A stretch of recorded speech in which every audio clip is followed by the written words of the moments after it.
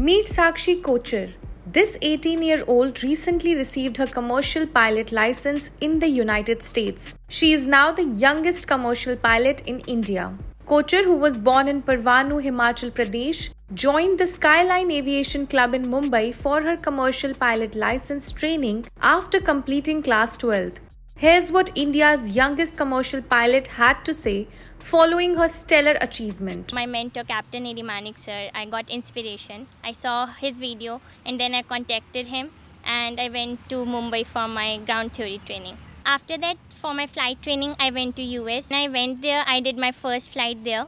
That was with my instructor and with my father. Then I did my solo flight without anyone. I did it alone without my instructor. Then next stage is PPL, that is private pilot license.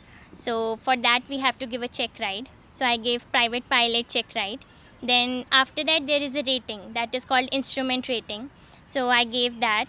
And then after that commercial pilot license, which I achieved on my 18th birthday.